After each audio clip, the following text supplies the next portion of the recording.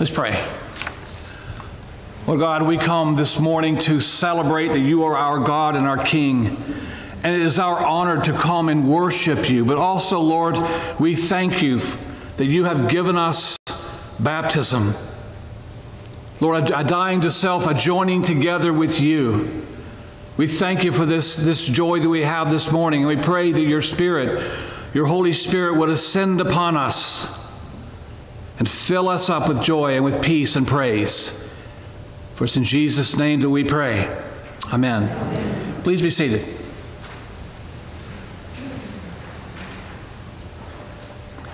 In 1972, during the winter of my high school, the senior year of high school, a friend of mine realized that his draft number was coming up.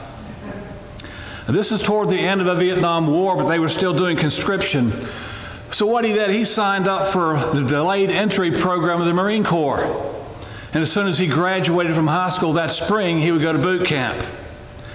And that way he wouldn't have to serve the 3 to 4 years, I don't remember what it is, that if you were drafted, that you had to serve. And instead he could serve 6 months active duty and 6 years in the reserves.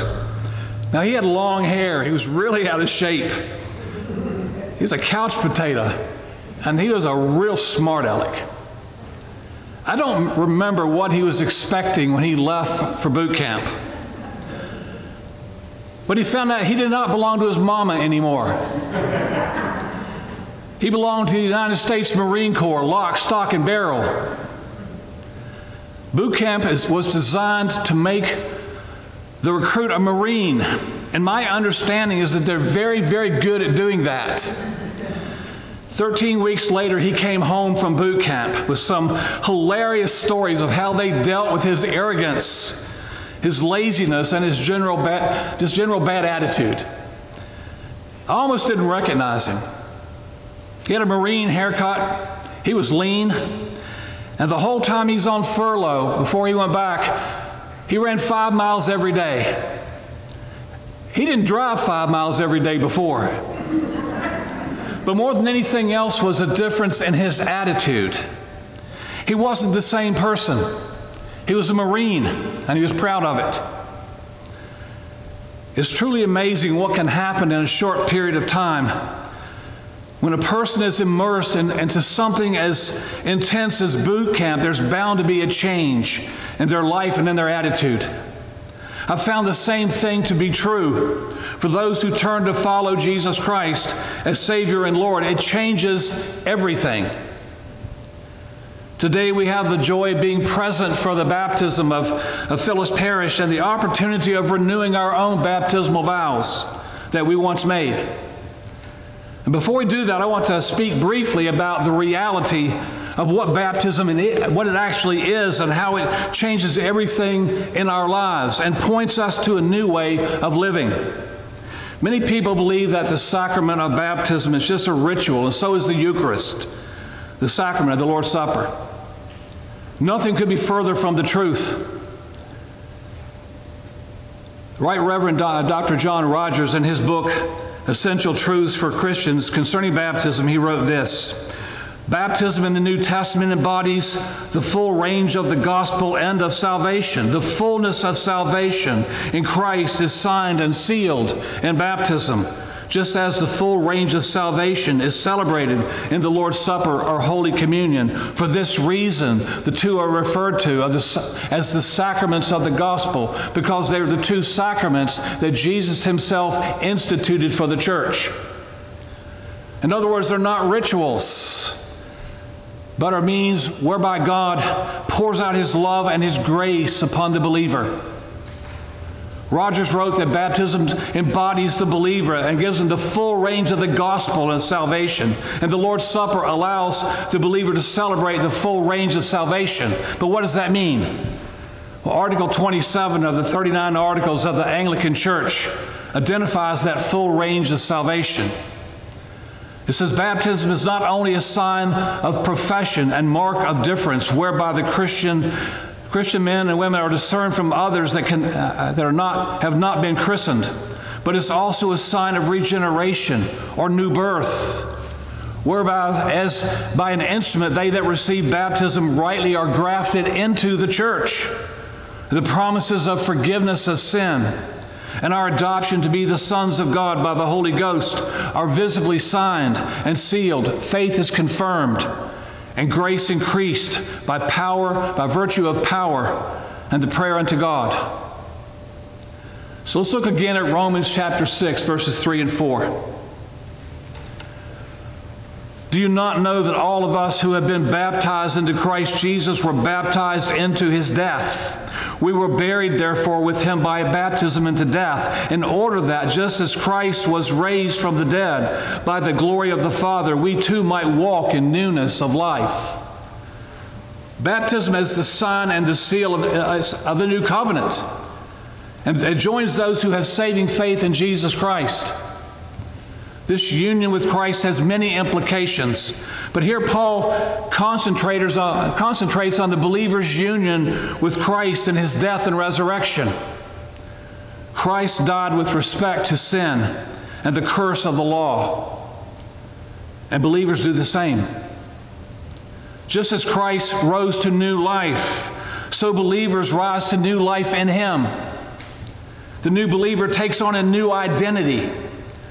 And as we talked about last week, he becomes a living member of a new family that has the privilege and the joy of intimacy and calling the Lord God Almighty, our Heavenly Father, Abba, Daddy.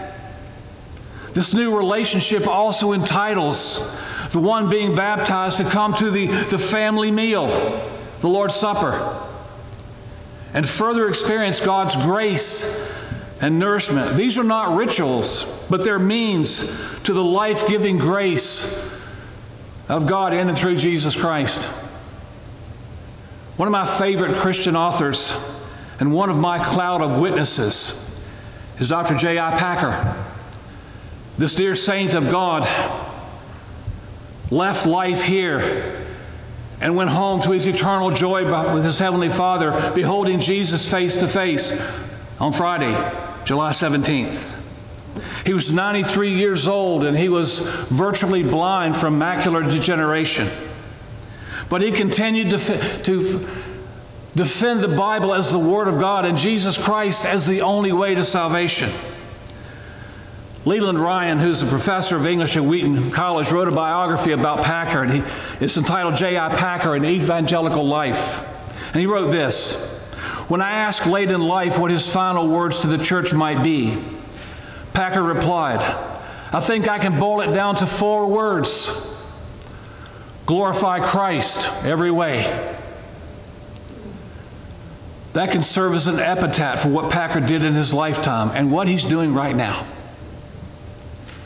In 2010, Packer wrote a seminal article, a wonderful article on baptism based on Romans 6, 3 and 4. I want to read you a portion of that.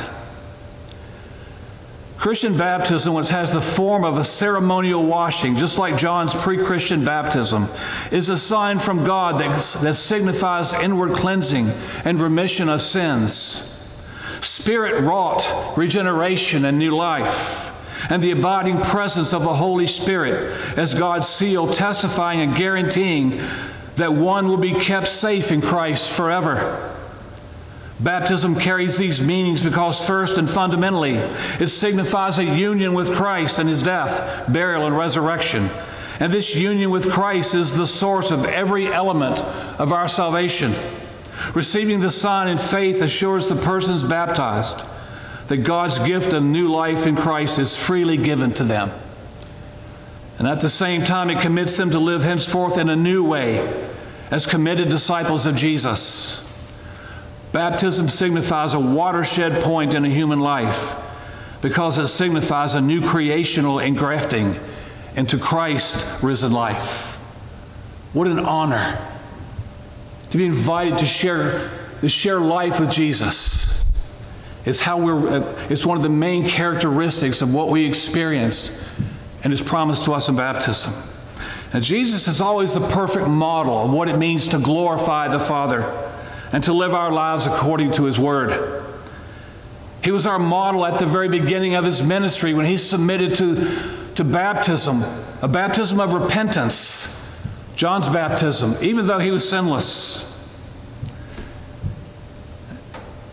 It's recorded in Luke 3:21 and 22. Now when all people were baptized, and when Jesus also had been baptized and was praying, the heavens were opened, and the Holy Spirit descended on him in bodily form like a dove. And a voice came from heaven, "You are my beloved Son, with you I am well pleased." As we've discussed before, Jesus had no need to repent. He was sinless.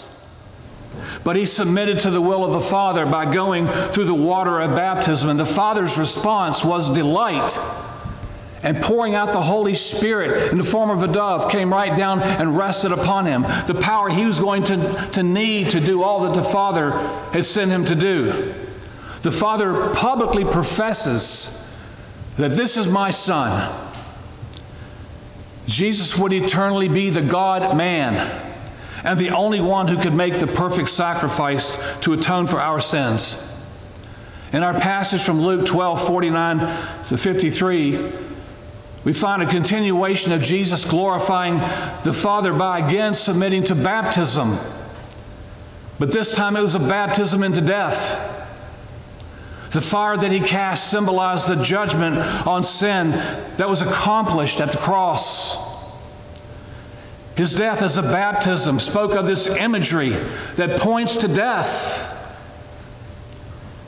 Liturgically, baptism came to mean a death to a way of life and being raised up to a whole new way of living.